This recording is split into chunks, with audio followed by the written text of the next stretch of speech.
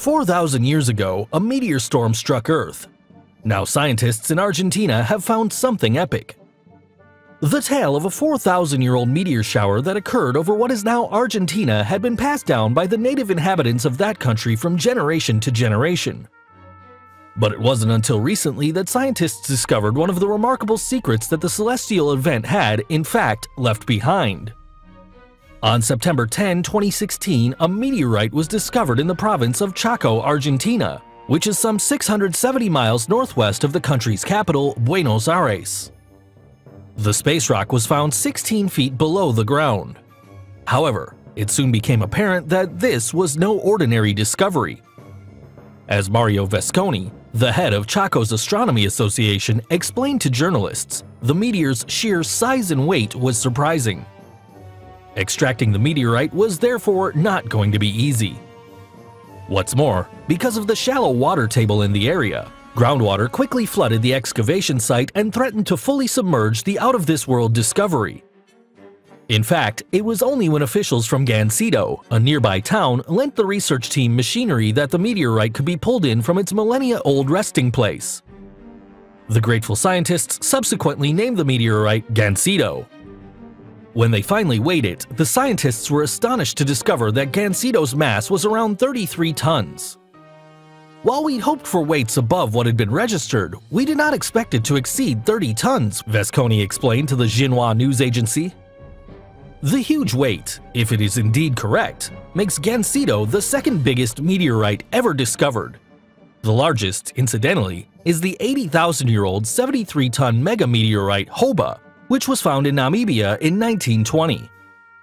Much like Hoba, though, Gancedo is composed of 92.6% iron and 6.7% nickel.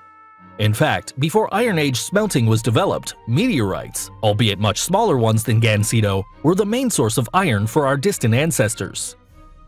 The latest find, however, hasn't been without controversy. For instance, some claim that another meteorite, El Chaco, which was discovered in the same area in 1980, is larger than the newly discovered Gancedo. But even El Chaco's weight has been disputed. Indeed, some sources claim that it weighs 37 tons, while others say it weighs in around 30. Still, whatever the case, Argentina can now claim to possess the planet's second and third biggest meteorites. And what is also clear is that both space rocks came from the same Campo del Cielo, or Field of Heaven meteor shower that hit Chaco around 4,000 years ago. Interestingly, this no doubt spectacular event deposited space matter over some 520 square miles. This resulted in the creation of more than 40 craters, the biggest of which is 45 feet deep and 260 feet across. They're particularly unusual owing to the low angles at which the meteorite struck the Earth's surface. The celestial shower is believed to have originated from a single 600-ton meteor, and scientists believe that while half of it burned up during its 8,700 mile-per-hour entry into the atmosphere, the rest separated into smaller meteorites. It must have been quite the sight for the native inhabitants of the area, whose meteor shower stories were then passed down the generations for thousands of years. It wasn't until the Spanish arrived in South America, however, that their tales were investigated and documented. In fact, in 1576, a Spanish government official sent an expedition force to explore the impact site. Captain de Miravel, who led the party, brought back large iron samples from what he called Mesón de Fierro, or large table of iron. Then, in the 19th century, the impact site was explored in detail. And ever since, scientists have discovered meteorites of all shapes and sizes, from ones weighing just a few pounds to behemoths like Gancedo. The attention has meant that some of Campo de Cielo's meteorites have been taken by tourists and meteorite traffickers.